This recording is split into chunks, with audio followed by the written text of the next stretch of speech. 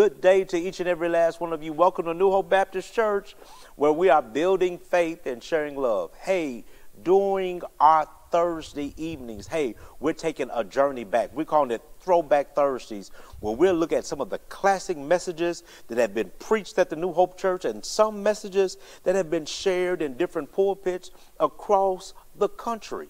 Listen, some words have extra life and extra years and miles on them, and we trust that it's going to bless you. If you're watching and you need to know Jesus, or you're looking to connect with this community, hey, you don't have to wait to be in person. You don't have to be in this city or this region. You can connect with us. Be a virtual member. You can join by texting NHBC Join. Text NHBC Join to 501-737-4040. Listen, let's go into the sanctuary and take a journey back. Deuteronomy chapter 1. And I want to start at verse 6. I want to break in on the middle of the paragraph on today. And I pray that this word will be helpful to you. Deuteronomy chapter 1, verse 6. To all of our first-time friends today, thank you for choosing Brown as your place of worship on today. Deuteronomy 1, verse 6 says this: "The Lord our God said to us in Horeb, you stayed long enough at this mountain. Turn and take your journey and go to the hill country of the Amorites, and to all their neighbors in Arabia, in the hill country and in the lowland, and in Negeb and by the sea coast, the land of the Canaanites in Lebanon, as far as the great river, the river Euphrates. See, I've set the land before you.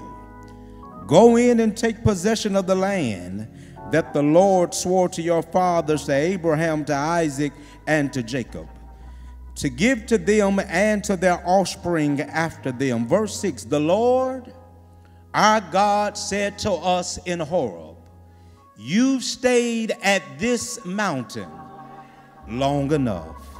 I want to talk about enough is enough. Enough is enough. Enough is enough, church, is that potent phrase that literally means what has been going on needs to stop. It means enough with the status quo and cease with unproductive living and unproductive talk. It means that one has become exacerbated and tired with life as usual.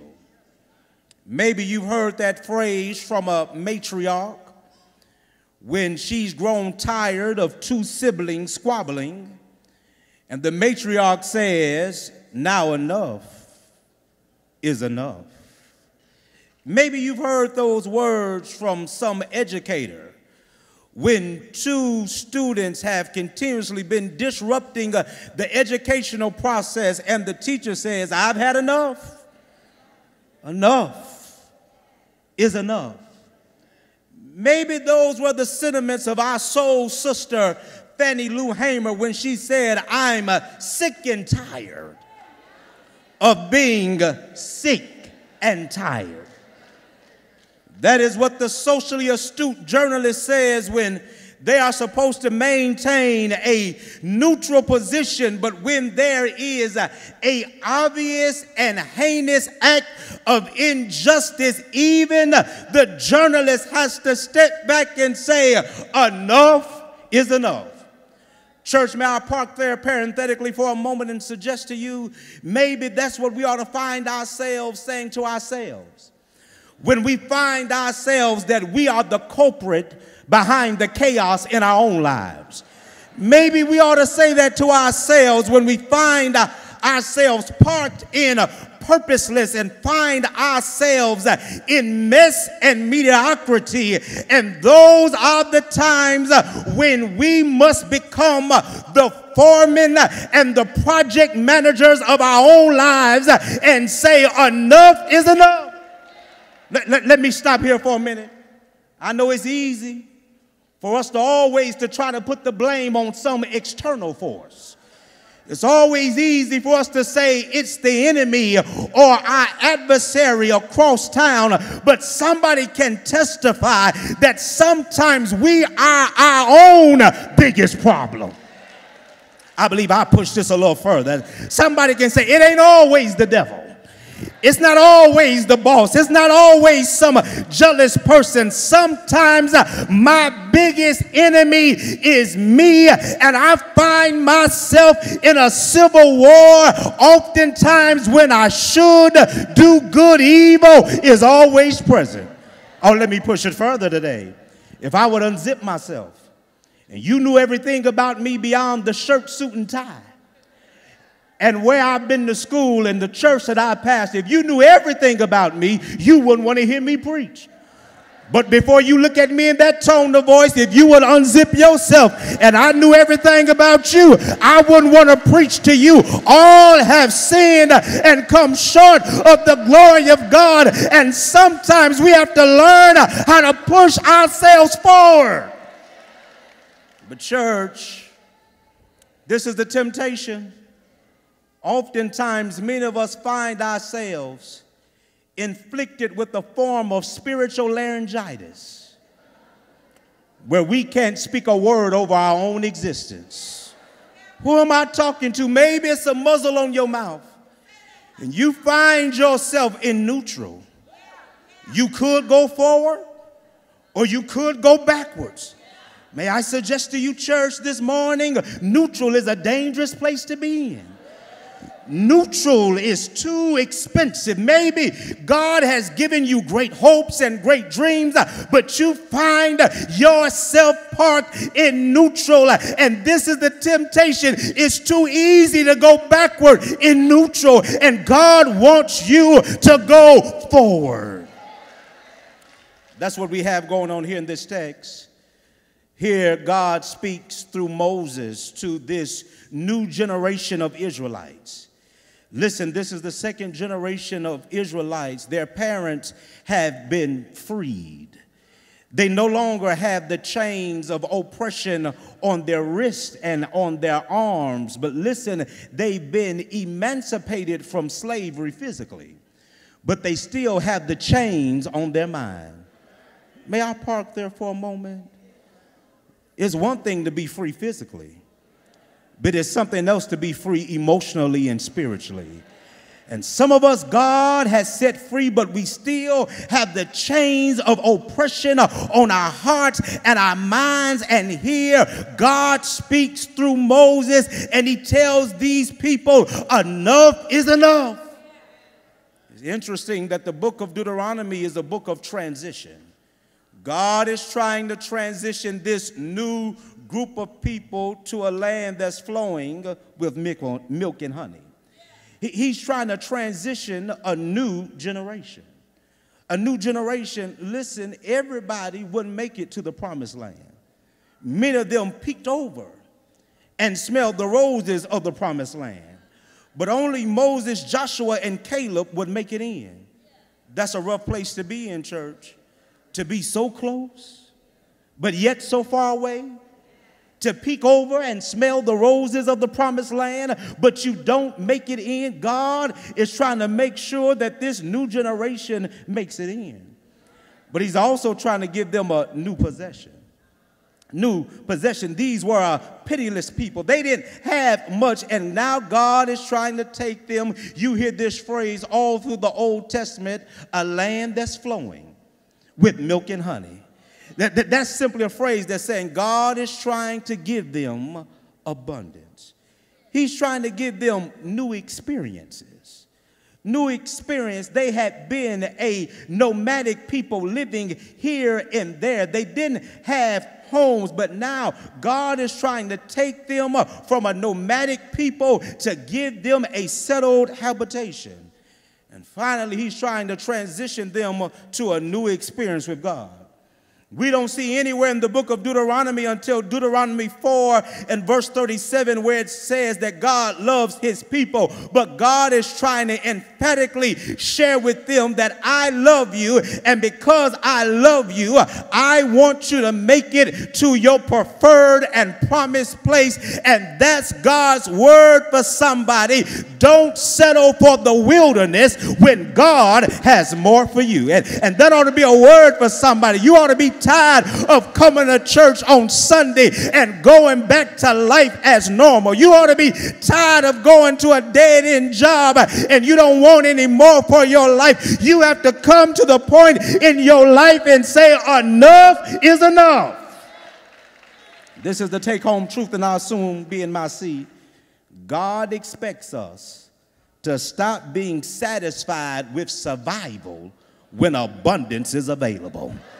Who am I talking to today? Deliver me from church people who say on Sunday, God can do anything but fail. But when you leave, you start second guessing God. I came to tell somebody God has come that you may have life more abundantly on your job, in your family, in your faith. God doesn't want you just to survive, but God wants you to thrive. Just look in somebody's direction and say, neighbor, God has more for me. This is the deed to do. Cease counterproductive thinking and behavior and move with divine determination. So there are three quick moves we see in this text, and I pray that this encourages you. The first thing is this: you have to measure your progress. Look at the text. The Lord shows up and he speaks through Pastor Reverend Moses, and he tells these people, listen, you stayed at this mountain long enough. These people are in the mountainous district of Arabia. He's speaking to this second generation. He says, I have more for you. Listen, this journey to their promised land was only a few days' journey. It was a 150-mile journey. It's only supposed to take a few days if they're going by feet, a few days if they're going by horse or camel. But listen, now they found themselves in the wilderness for 40 years. That's a long time, church. It's only supposed to take a few days, and now it's taken an extended amount of time. And this is the word. It is no question that God was on their side. It's no question that God was on their side, because God had emancipated them with power and glory. God was on their side because even when they got hungry in the wilderness, God became a sanctified maitre d' and gave them manna from on high. God had to be on their side because they left with only one set of clothes on when they left Egypt. And listen, God let fashion and stand still for 40 years. God had to be on their side. But the question is, what took them so long? What took them so long on a 150-mile journey? Maybe that's a question you ought to ask yourself. There's no doubt that God has been good to you. There's no doubt God keeps waking you up in the morning.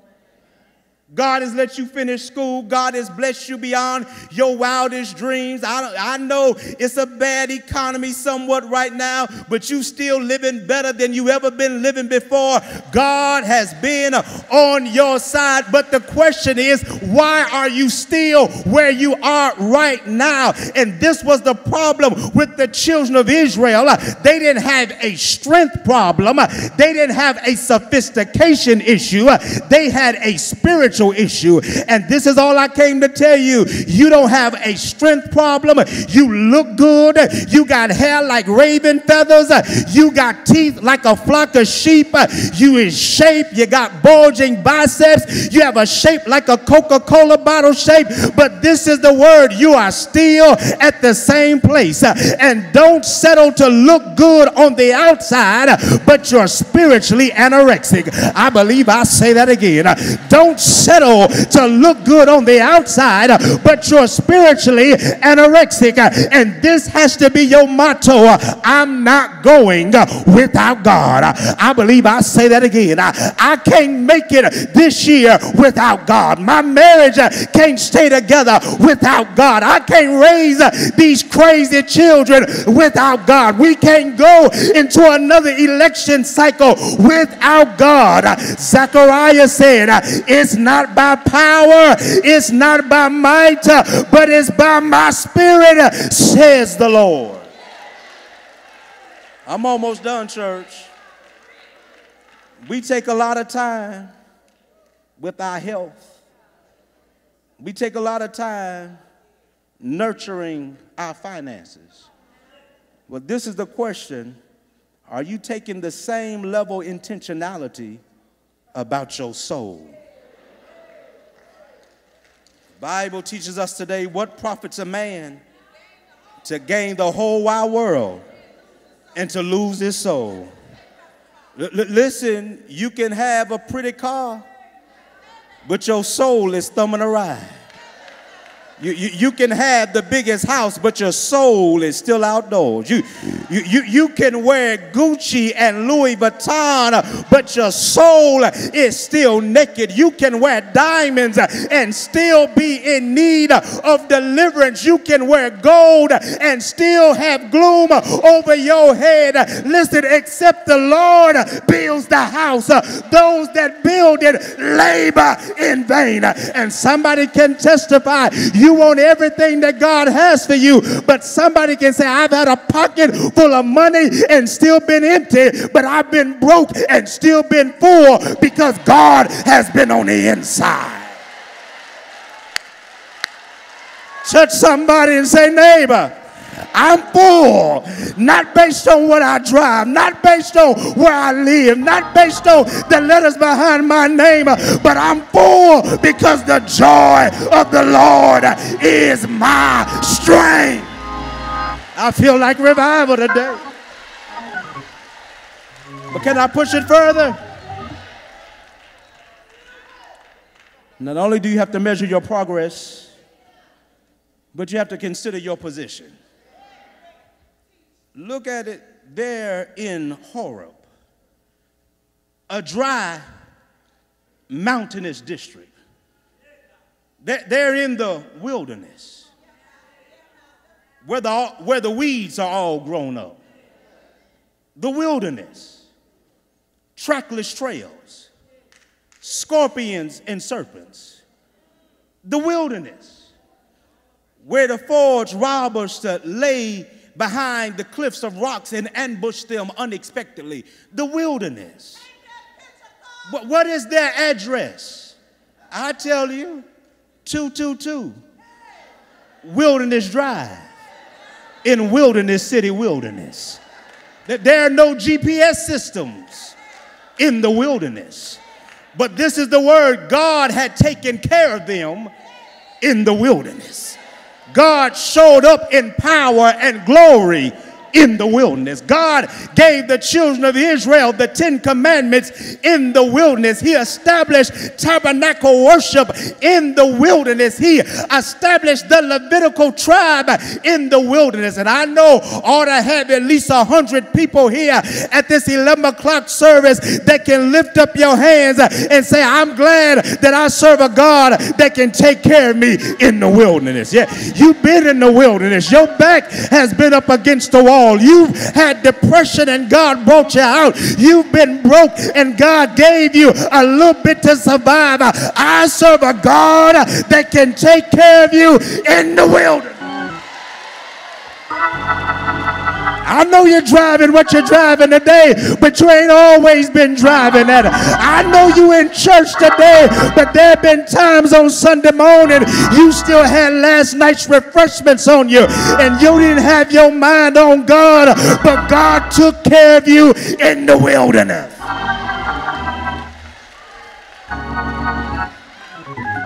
But there's a problem here. There's tension here. God had taken care of them in the wilderness. But consider the audacity of God. God says, but you stayed here long enough. God has a lot of nerve, y'all. As soon as we get comfortable, as soon as we settle in, as soon as we become adjusted to where we are, God has enough nerve to say, now it's time for you to do something else. Wait a minute. God, I like where I am. God, you showed up. But he says, I know I've taken care of you there, but that's not the place where I intended you to live. Church, that's the temptation for some of us. Just because God has taken care of us at a particular place doesn't mean that's our final destination. And sometimes many of us become satisfied with layover blessings and we miss our final destination. Let me see if I can illustrate it. Church, oftentimes I have the blessed privilege to travel. And when I'm leaving from Little Rock, there's no straight through flights. And I always have to stop in Chicago, Charlotte, Dallas, or Atlanta. And you know, when I stop in Atlanta, it's a nice airport. You can shop in Atlanta's airport. Good restaurants. But no matter how attractive the airport is, no matter how wonderful the amenities may be, I can never become too comfortable in the airport because I know Atlanta is just my layover. Little Rock is my final destination. All I came to tell somebody is don't become satisfied with where you are, and you have to be careful of celebrating at the wrong mountain. You remember Jesus took Peter, James, and John. They're on the Mount of Transfiguration. God shows up in power and glory. They see a side of God that they've never seen before, Joe. Never seen before. And they so happy. One of the disciples says, God, it's good for us to stay here. Says, matter of fact, let's build 3 tabernacles, one for Moses, one for Elijah, one for you. Let's just stay here on this mountain, the Mount of Transfiguration. God, we've seen you in a way that we've never seen you before. And God had to tell them, no, we can't stay on this mountain because the work is in the valley. Don't miss your shout. If Jesus would have stayed on that mountain, he would have missed his appointment on Mount Calvary. And if Jesus would have stayed on that mountain, and if he would have missed his appointment at Mount Calvary, he would have never died. And if he would have never died, he would have never got up on the 3rd day. And if he would have stayed at that mountain and never got up on the 3rd day, he would have never rose with all power in his hand. And if he would have never rose with all power in his hand, we wouldn't be in Brown Baptist singing "It's mighty nice to be on the Lord's side." Look in somebody's direction and say, neighbor, don't celebrate on the wrong mountain. Paul says, I press toward the mark of the prize of the high calling which is in Jesus Christ. Press. Don't you celebrate on the wrong mountain. But finally, you have to live on God's promise. Verse 8. See, I've set the land before you. Go in and take possession of the land that the Lord swore to your fathers, to Abraham, to Isaac, to Jacob, to give to them and to their offspring after them. Listen, Moses is praying that these people finally get it. He says, you've been in the wilderness too long. I want you to make it to a preferred place. I want you to make it to a promised place. He said, see, I've set the land before you. He says, I've promised it to you. This is the word. Just because God has promised you some things doesn't mean that it's not going to require holy perspiration, and godly determination. I want to talk to somebody here today. Stop believing that you just going to bump into all of God's blessings. That there are some times that God calls you and I to partner with God to reach our preferred place. He says, see, I've sealed it. He says, listen, you still have to go to the land of the Amorites, to Euphrates. He says you have to go to the highland and the lowland. He says it's yours, but you can't be afraid to fight for it. That's a word for somebody. Fight for it. Go to school and burn the midnight oil. Fight for it. You want God to bless you with the spouse. Get your hair done. Get your nails done. Get your credit score up and fight for it.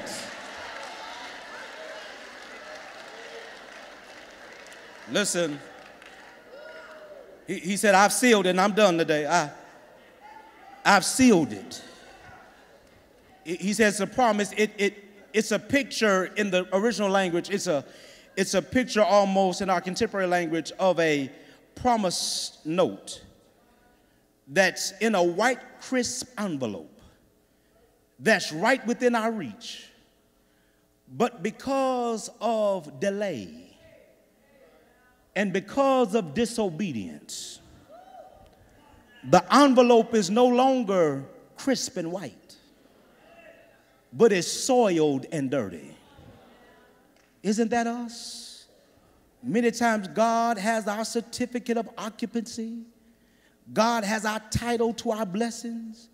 But because of delay, because of disobedience, the once envelope that was crisp white is filled with dust.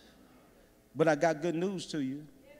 Good for you. This is the word. Just because the envelope is dirty, the promise is still good. That's all I came to tell somebody. I know we've all done some things that we shouldn't have done, but the good news is God's promise is still good. And aren't you glad that God is not some shady businessman that's trying to take blessings from you? Some of us, we got our blessings on wheel call, and God is just waiting for you to claim your blessing and go to the next level. Get your blessing out of reserve. Take your blessing out of waiting and say, God, I'm ready to go to the next level. Let me see if I can illustrate it. I can recall, matter of fact, a time when I was living here in the Mid-South area in Memphis. I had deboarded my plane, anxious to go home. Ran down the baggage claim to retrieve my luggage. I didn't see my luggage. I began to panic, y'all, because my 2 good black suits was in that luggage. Didn't see it on the conveyor belt. I looked and I looked. No luggage. People picked up their bags. Still no luggage. Finally, I began to search around and I looked in the baggage office. And there I saw my bag was in the luggage office. I beamed with pride. I wanted to hurriedly get home to get to Sister Parks and the kids. I went in to grab my bag. But the flight attendant or the desk agent said, "Wait a minute, sir. What are you doing?" I said, "I'm grabbing my bag." She said, "Sir, I don't know if that's your bag or not." I said, "What do you mean?" "I know what's in that bag. 2 black suits, 3 white shirts, 3 ties, a pair of black shoes." She said, "Sir, I know that's all good and well, but I can't verify that's your bag." She said, "Sir, do you have a claim ticket?" I said, "Matter of fact, I do." Reached down in my jacket and gave her my claim ticket. And she said, "Here you go, sir. It's your bag." That's all I came to tell somebody. Brown, when the enemy is on your trail, don't be afraid to show the enemy your claim ticket. I know you got enemies all around you, but show the enemy your claim ticket. When the enemy shall come in like a flood, the Lord will lift up a standard. Have I got a witness? I know the enemy wants your marriage, but show the enemy your claim ticket. What God has put together, let no man put asunder. And I know the doctor has written you off, but show the enemy your claim ticket. He was wounded for my transgressions. He was bruised for my iniquities. The chastisement of our peace was upon him, and by his stripes we are healed. Have I got a witness here? Is there anybody here that can say, I'm holding on to the promises of God? I may not know what tomorrow looks like, but I know who holds my tomorrow.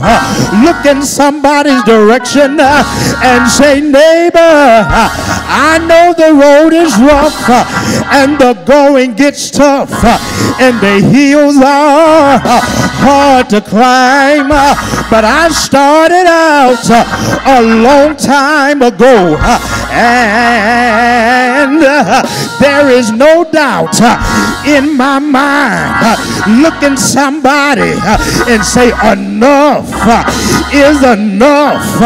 It's time to go further. It's time to go where natural feet won't walk. It's time to think what the natural mind won't think. It's time to speak what the natural tongue won't speak. I'm out of here, y'all, but I'm standing on the promises of Christ my King through eternal ages. Let his praises ring. Glory, I will shout and sing. I'm standing on the promises of God. I got to get out of here, Brown. Turn to your neighbor and say, neighbor, I know you might be in the wilderness, but tell them, be steadfast, unmovable, always abounding in the work of the Lord. And somebody can testify, the wilderness gets a little lonely. The wilderness gets a little scary. The wilderness will make you drink tears for water. But tell them, neighbor, I serve a God that can take care of you in the wilderness. It won't always be like this, because one Friday my Savior, he died. Didn't he die? But that's not how the story ends. Early Sunday morning, he got up with all power. All power in his hand. I got one more thing to tell you. Be not dismayed. Whatever betides you, God will take care of you. Is there anybody here that can lift up your hands and say, God will walk with me? God will talk with me. Can't nobody do me like Jesus. Can't nobody do me like the Lord. Shout yeah! Shout yeah! Oh yeah! Enough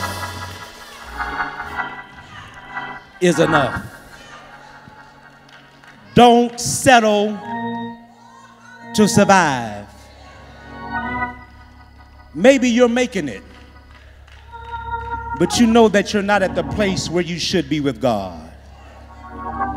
Maybe you become maladjusted to wilderness living. Listen, God brought you here to Brown because you so close to the promised land. And he said, all you have to do is claim it. Let's pray together. Hey, we trust that that word and worship was just for you. This is the big question. What's the next steps? Hey, if you are unsaved, never confess your hope in Jesus Christ, or unchurched, hey, and you feel God moving on your heart, hey, we open our arms up to you. You can connect and join this ministry by simply texting NHBC Join.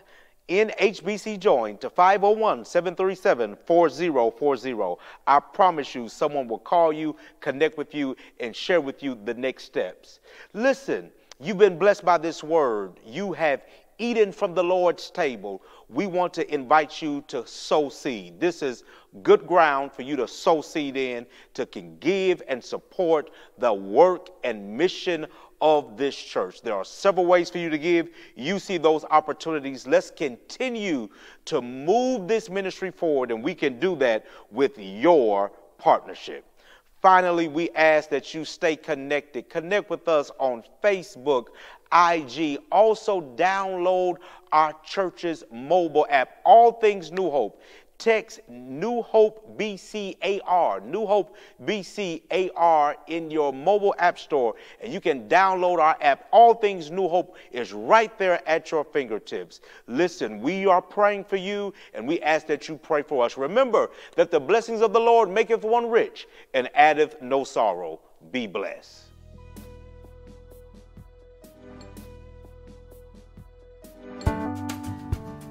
Reaching the promises of God will call for some stretching of your faith, reaching for extending yourself past comfort levels. Join the New Hope family in person and online as we journey through the life of Abraham to uncover moments of intense reaching that led to the manifestation of the promises of God. Good news, New Hope family. We have a new app that makes staying connected much easier. New Hope Baptist Church brings all things New Hope to the tip of your thumbs. You can access live and recorded sermons, set up a recurring gift, and receive updates on all our activities.